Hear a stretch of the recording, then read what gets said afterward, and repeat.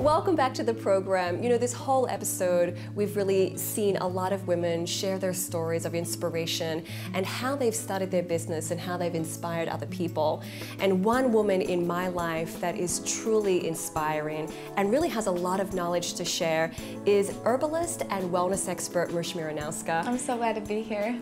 Tell me about the journey of saying, okay, I enjoy herbs, I enjoy making my own products, to I'm going to create a line and sell it to other people.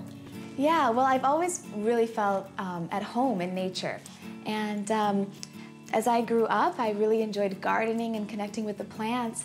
And I found myself living in the middle of nowhere in Vermont when I was teaching. And there weren't many people to be friends with, but there were a lot of plants to befriend. And I really became more interested in the plants and started studying herbalism.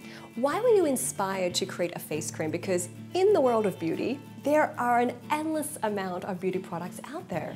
Definitely. I thought that I would find my perfect face cream. I started looking at health food stores and different places and found that when I really looked at the ingredients, there was nothing that was truly deeply nourishing to the skin.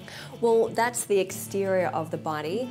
You have a tincture. Now, you introduced me to tinctures, and now I'm actually addicted to them because I feel like beauty starts from the inside out. Can you share what a tincture is with those that may not know what it is? Tinctures are alcohol extractions of plants. It's a really easy way to receive the medicine of a plant, only a few dropperfuls in a glass of water, and it's as if you were drinking the tea. Tell me about this bottle here. What is this?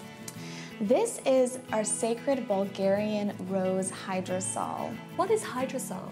It's the steam distillation of a plant. It takes 4,000 pounds of rose petals, steam distilled to make a pound of this rose hydrosol. Wow, that's a lot of rose petals. What would you use this for? You can use it internally and externally. If you just add a little bit to a glass of water, you drink rose water. It turns the whole water into rose water. And it's so deeply calming, opening to the heart, balancing to the hormones, and it does. It clarifies the skin and really brings balance and peace, inner peace. It's an amazing thing to drink rose water. And you can use it externally as well. You can dilute it in water and it clarifies the skin and reduces rashes or any red spots. One thing that you do make that I really enjoy buying from your product line is tea. What type of tea do you have here today? This is a divinely nourished tea that has some of the most nourishing plants that are known. Nettles, oat straw, violet leaf. These plants grow as medicinal weeds. They grow in complete abundance. The earth gives us these plants as weeds because they're such powerful medicine, and they're not finicky. They're wild and they're vibrant, and they give us that medicine. So when we drink nourishing herbs, we're able to receive all of the minerals, all of the vitamins that we need. It's like a multivitamin. And all the chlorophyll and the energy from the green weeds that grow so vibrantly and wildly in nature. Just smelling it makes me feel open. Yes, it's really energizing, but in a really grounding way. So unlike caffeine that gives us the jitters and then we crash and ultimately we're depleted, this really builds us up and it nourishes our root and it nourishes our body. Even your skin will start to look more vibrant and your hair, and it's really alkalizing. It helps us absorb nutrients from our food. It's a really, really nourishing, gentle, sweet medicine.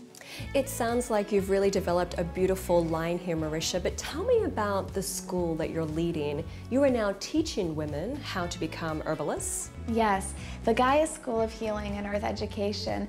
It started in Vermont and Massachusetts. Sage Maurer began the school 14 years ago now. And I just opened the California branch of the school this last year. And I'm training apprentices. I'm training people who want to relearn. It's really a remembering the wisdom of the earth, remembering the medicine of the plants, so that they can share it with their friends, with their families, with their clients. Did you ever imagine when you were a little girl hiking with your family or out gardening with your grandma that one day you would have your own line and be a teacher? No, I never imagined it then, but it does make sense to me now because I've always felt so at home and connected and awakened by the plants. And it's my absolute joy to be able to share that energy with others and the abundant healing that nature provides. What are 3 tips you can give people who are truly passionate about something and they're really looking just to follow through with creating their own business? I think first it's so important to really connect with your passion.